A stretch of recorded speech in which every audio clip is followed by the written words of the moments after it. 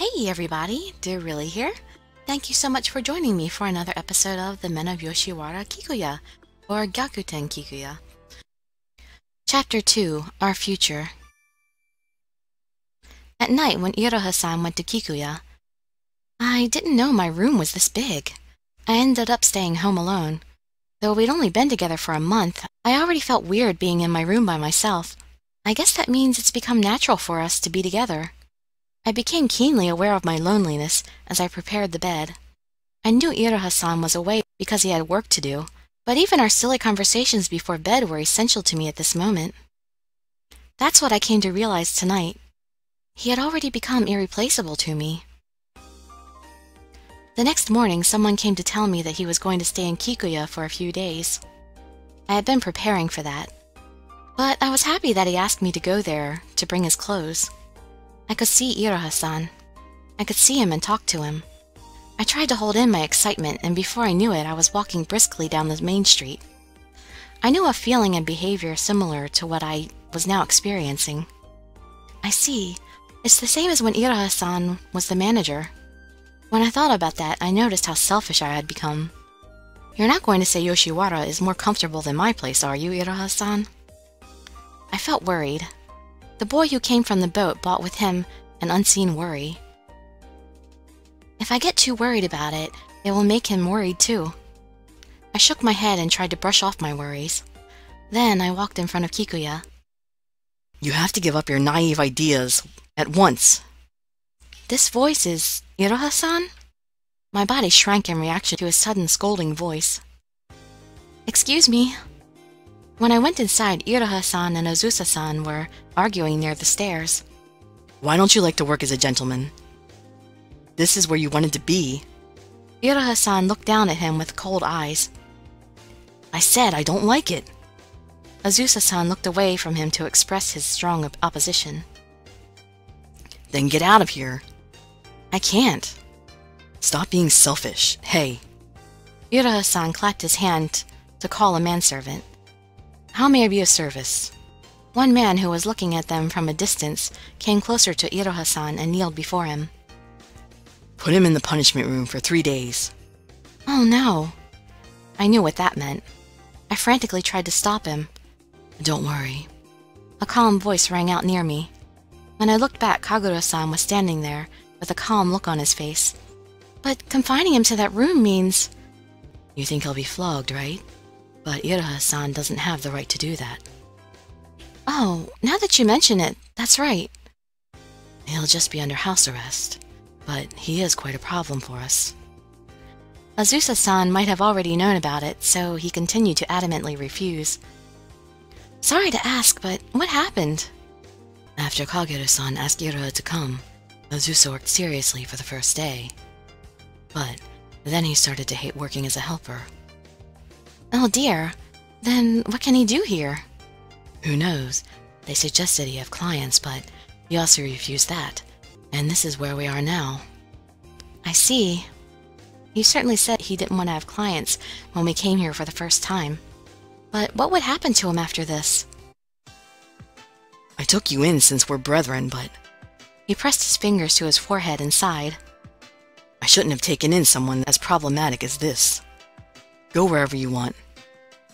You took me in, and just like that you're abandoning me? How incredibly selfish. Who's the one being selfish here? Iroha-san, isn't it just that he hasn't gotten used to his new life yet? Unable to just watch them go on like this, I spoke out. Misao, how long have you been there? Iroha-san noticed me and walked over to me. I got here just a moment ago. I bought you your clothes, Iroha-san. My clothes. Thank you so much. Iroha-san's face looked worn out. He looked like he hadn't been sleeping. Azusa-san must have tired him out physically and mentally. What could I do for that? You came at a good time. Can you tell him too? Tell him not to force me into a job that I hate. He wasn't going to stay in Kikuya for life, so even if he taught him how to entertain... Hey, Iroha-san? If you're going to speak in his defense, then I don't want to hear it. No, it's not like that. He doesn't have to be in Kikuya. How about finding something else he can do in Yoshiwara? Do you think that exists? The boy threw a tantrum because he didn't want to clean. I see. What could Asusa-san do? It's not like he had any debt, but he did need to make money to eat while the other gentlemen... Suddenly, Iroha-san directed a severe look at me. Don't say something foolish like you'll take him in at the warehouse. He saw right through me. That's the only thing I will firmly oppose. The look on Iroha-san's face was that of complete annoyance. That caught me by surprise. Is that bad? Yes, he's already torn me away from you, like this, Misao. I don't need some bothersome insect in the way at our house, too. Iroha-san said that bluntly.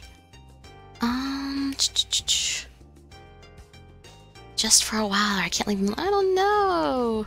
I can't leave him alone. But if you leave him here, it will be a problem for Kikuya. If I kick him out of Kikuya, he won't be anyone's problem. If you did that, Azusa-san would fall to ruin. When we look at Azusa-san, he looked away from us to hide his uncomfortableness. Hey, can you stop deciding things for me without my involvement? Your involvement? Well then, why don't you suggest something? I can't have clients and can't do physical labor. So? As before, you keep throwing childish tantrums, refusing to do anything. Have you no shame? I'm fine if it's childish. I just don't like it. But I'm not leaving this place.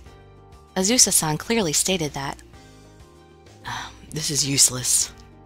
Let's drag him by his neck and turn him into the police. Can't we consider that as a last resort? I think so. Azusa-san, can you stop being so selfish now? If you don't work, you can't eat. You're old enough to understand these things, right? It was a waste of time to beat around the bush with him. With that thought in mind, I spoke to him in a voice that was clearer than normal. Well, aren't you so great? I'm not saying that I don't want to work at all. Azusa-san looked unusually flustered and mumbled a little. What happened? Are you saying that you don't want to work at all? I'm not. If it's something else, I'll do it. And what kind of thing is that? Is it something you can do here? Displaying some interest, Iroha-san faced him and asked him. Azusa-san made a face like that of a stubborn child and thought for a while. I'm good at fortune-telling. That's how I was making a living. Fortune-telling? You mean, like palm reading? I don't think that'll work here. Are you making fun of me? Fine, I'll tell your Misao's fortune then. I'm okay. I'm not interested in that. Huh? Oh, I didn't know that. Misao, are you interested in fortune-telling? Yes, I like fortune-telling and paper fortunes. What do you want to do? She said she's interested in it, so tell her fortune. People say you're selfish, don't they? They do not? Iroha-san put on a complete smile and combed his bangs to the side to finish the conversation. Okay, put your hand out. I put my right hand out as told. Wait, what are you going to do? Iroha-san grabbed the hand that I put out. What? I need to touch her to tell her fortune. Tell her fortune without touching her. No, I can't do that. Isn't it okay if he touches my hand just a little? I can't let an unfamiliar man touch you. Look, just take my hand and tell my fortune. If it's about our relationship, my hand should be fine. After saying that, Iroha-san put out his right hand. What an annoying guy. How can you be with a guy like him? He isn't annoying. I'm comfortable and happy with him. Huh. Azusa-san then closed his eyes. Azusa-san slowly opened his eyes. I have the results. Azusa-san let go of Iroha-san's hand and said the results of his fortune-telling. You two have no connection. Soon the time will come for you to separate. What? Huh? Even though I knew it was just fortune-telling, I still felt shocked. What uninteresting results. That's it? What else is there to say? He stared off into space with uninterested eyes and quizzically cocked his head to the side. Think. Watch him. Was Iroha-san really unconcerned with the results? Feeling worried, I looked at him to see how he was doing. You don't need to look at me with such worried eyes. I'm fine. It won't come true. Yes. There's absolutely nothing to be worried about, Misao.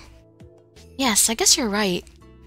Even though I said that, I didn't feel very good emotionally. Iroha-san hugged my shoulder and smiled at me.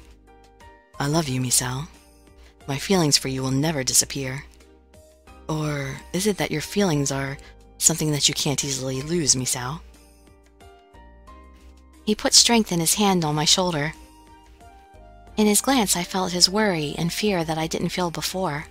My words had no more power over our future than those of the fortune-telling. When I thought about that, my heart felt tight, with pain. No, I certainly feel that my feelings will never disappear. That's a relief. Iroha-san put his usual cool smile on his face and then relaxed his arms and hugged me. This is stupid. I have absolutely no intention of entertaining you. Don't worry. So, will you hire me? Okay, I'll let you work under the condition that you don't bring displeasure to the clients. Manager. Yes? We'll see how it goes for 10 days. If it adds to your profits, he'll continue his fortune-telling. And if it doesn't? Do I need to say anything? I'll force him to have clients as a gentleman, even if I must tie him down to do so. Iroha-san nodded with satisfaction and looked at Azusa-san. I won't accept a no this time. I won't say it. I have confidence. Seems all the women coming here worry about what will happen with their gentlemen in the future.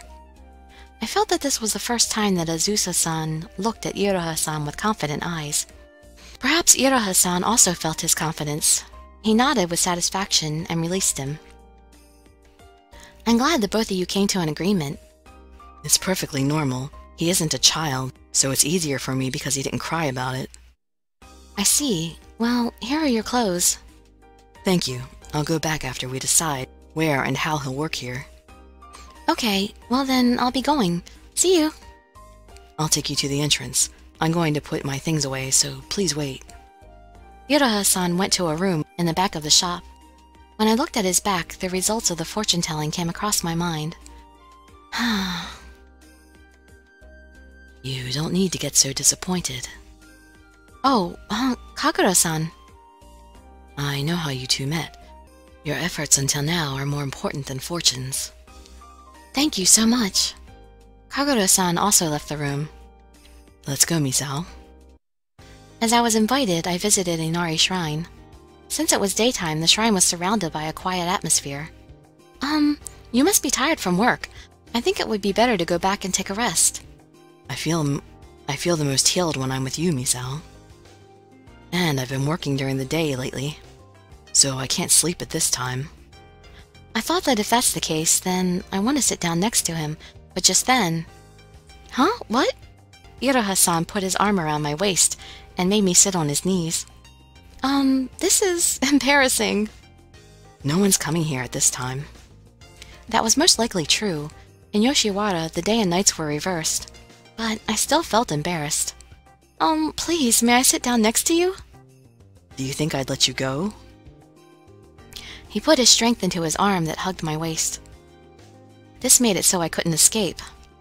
You should give up. Yes. I hung my head down and nodded to Iroha-san.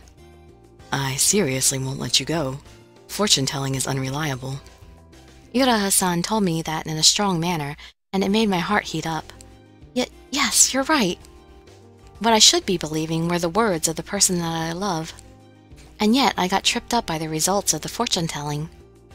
Why don't you look up at the scenery instead of only looking down? As instructed, I then looked up. The scenery I saw from the shrine grounds had changed since the time that we had met. I didn't expect that I would come to Yoshiwara with you against Misao. Yes, it brings back memories. I had no intention of coming back to this nostalgic place. I want to hurry back to the room where you're staying. Yes, I'm waiting for you to return. Iroha-san's arm hugged my shoulder. I felt that it had been a while since I buried my face into Iroha-san's chest and left my body to the time that I passed with him. I had been listening to his heartbeat, and I didn't know how long I had been doing that. Misao. I heard Iroha-san's voice. Are you going back now? No, it's not about that. Iroha-san chuckled a little. I have something to give you, Misao. What could it be?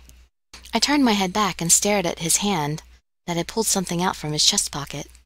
The thing that he pulled out was a hairpin adorned with a red agate bead. 2 gold chains swung from the beaded part of the hairpin. What is this?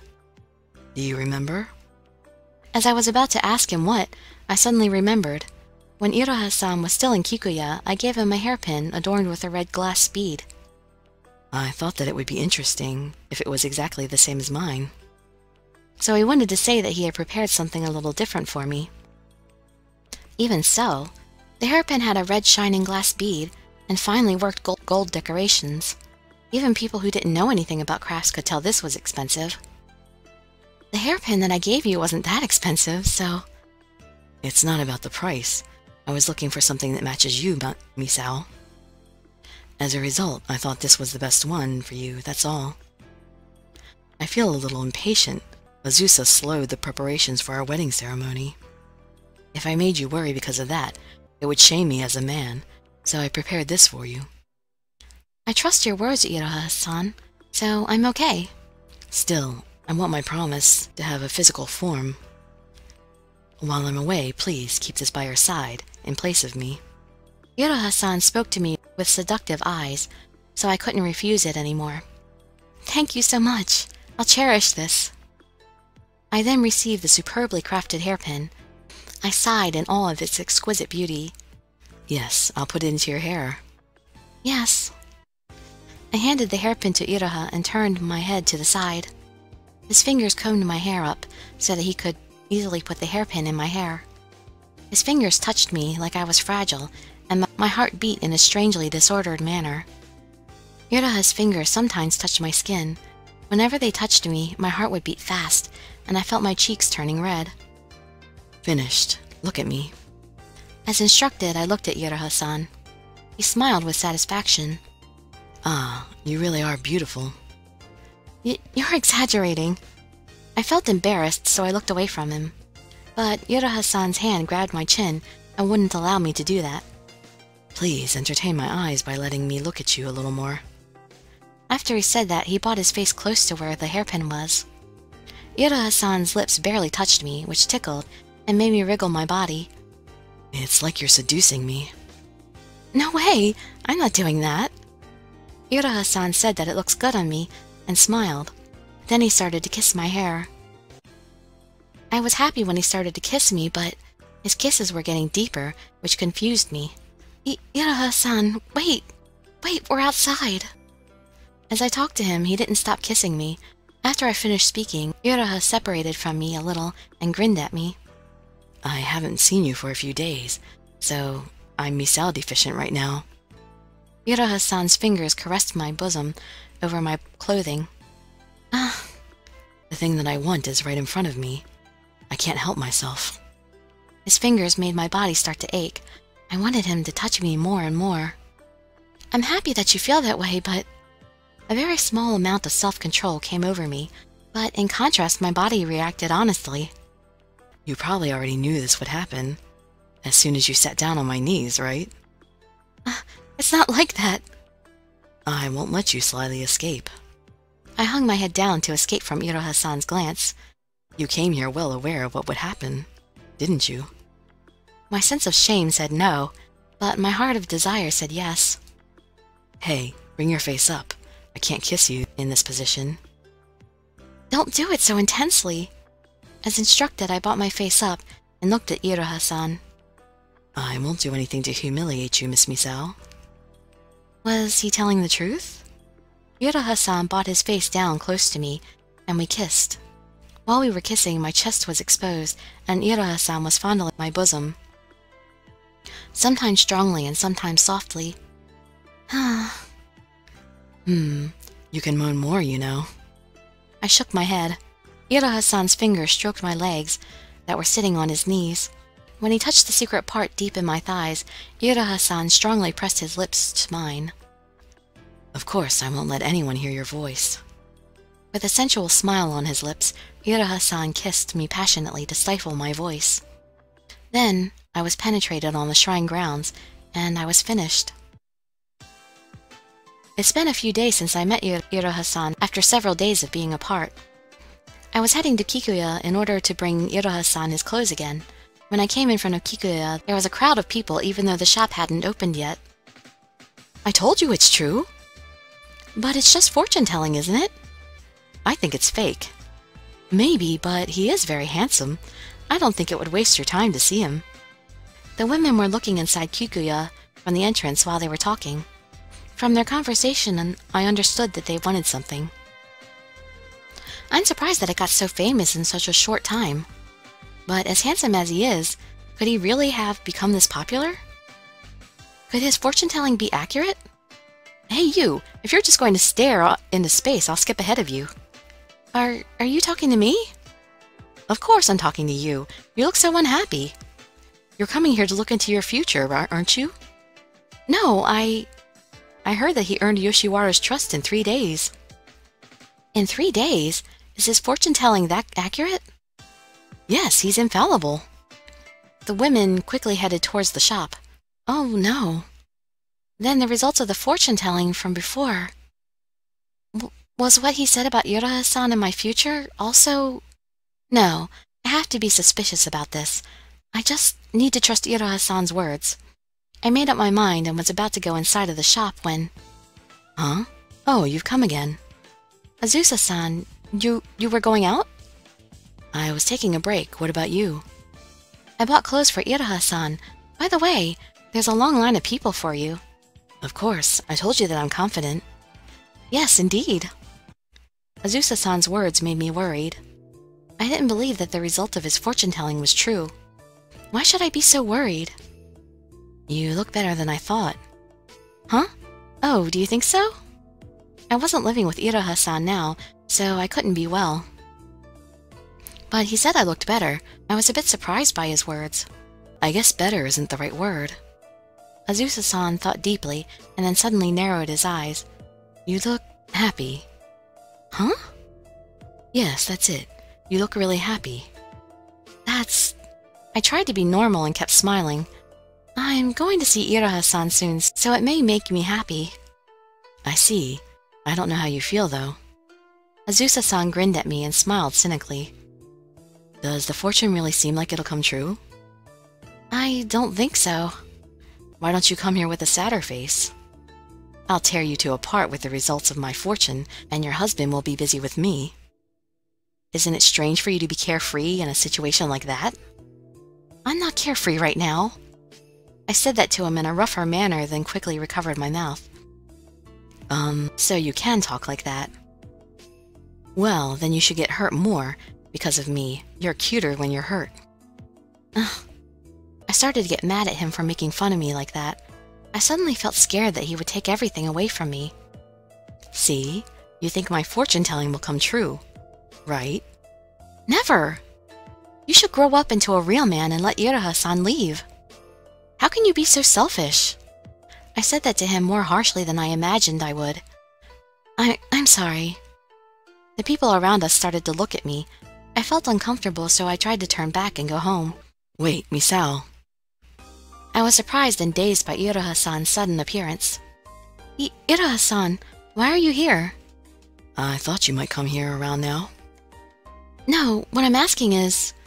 When you guys talk loudly, I can hear it, you know. Iroha-san laughed happily.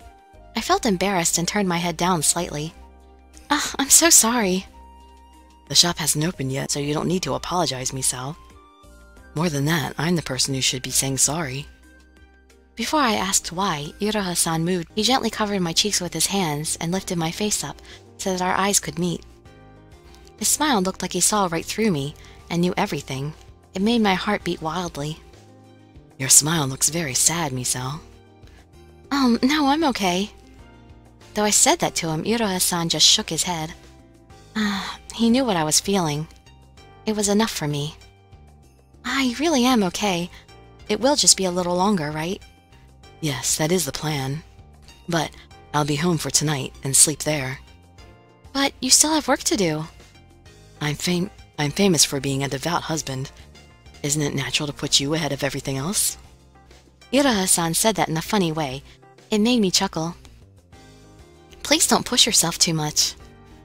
Yes, you should have some tea before you go. You should have some tea before you go home. I nodded and started to walk as led by Iroha-san. Suddenly, Iroha-san stopped as if he had remembered something. He looked at Azusa-san, who was still standing there. Azusa, don't forget. Are you going to preach to me again? No, I'm saying this out of unnecessary kindness. Woman is a creature that can smile while crying on the inside. The more beautiful their mind and their love for their partner, the happier their smile while carrying. That might be true. I'm more than happy that he understood those kind of feelings. Well, a child like you will never understand that, though. Encouraged by Iroha-san, I had a cup of tea in Kikuya.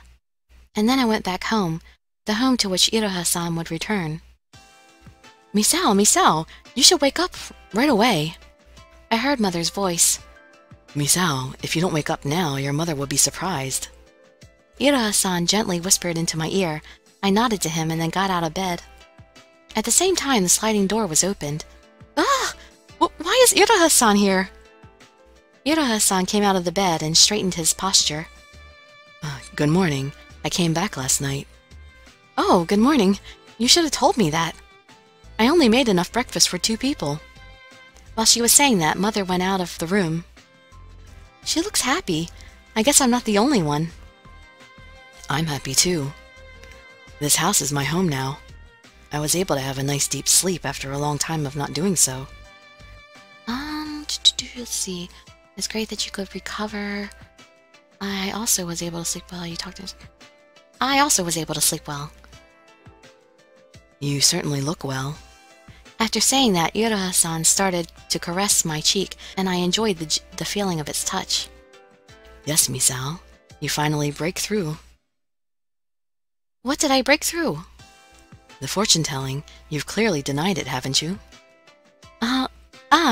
How did you know about that? Of course I could tell by watching you, right? Said so, as if it were natural and all I could do was laugh. I decided to forget about it. When I said that, Iroha-san narrowed his eyes and nodded happily. I forgot something very important. We exchanged our morning kiss. I'm going now. I looked up at Iroha-san, who was standing next to me. Iroha-san's smile shining in the light of the day, and the morning sun was very bright to me. I'll be back late, so you should sleep before I return. You don't need to talk to me like I'm a child. I'm worried. It seems like you'll stay up late waiting for me. I'm okay. I'll wait for you until it won't be a problem for my work tomorrow. If that's what you'll do, then I guess it's all right. Well, I'm going now. Take care. I waved my hand to see Iroha-san off, and the townspeople came close as if they were waiting for a moment to say something to us. Oh, the famous couple has returned. It felt like something was missing not to see you guys when I came to the store. Everyone said things like that to us as they walked by. I wasn't trying to be famous in this town. That's why I told you countless times not to do those things. I just wanted to brag about us. His tone seemed confused, so it made me laugh. So, learning from this experience, you'll hold back a little, right? I'll think about it. He felt like he had no intention of stopping, so I puffed up my cheeks in a pouting manner. Well, it's been a while since we've seen that. Then people started to gather around us. We've been saying that we miss seeing you guys together. Yeah, that's right. You guys are like an institution here. I'm a human being, so don't go calling me a famous site or an institution or what have you. Everyone laughed at Iroha-san's words. I guess the people of this town and I missed these kind of conversations. After laughing a lot, they headed back to their work. Gosh. What troublemakers. Iroha-san and I looked at each other and laughed together. Because with the way things were going, I thought everything would be fine. But I didn't have any idea about what would happen after this. That's it for this episode, and I hope that you might be interested in hearing the rest of the story. I'd love to see you in some of my future videos, and I'd be grateful for any likes, comments, subscriptions, or shares with some of your friends to show some support. Thank you so much for joining me, and I wish you all health, happiness, and safety. Dirili signing out. Bye-bye, everybody.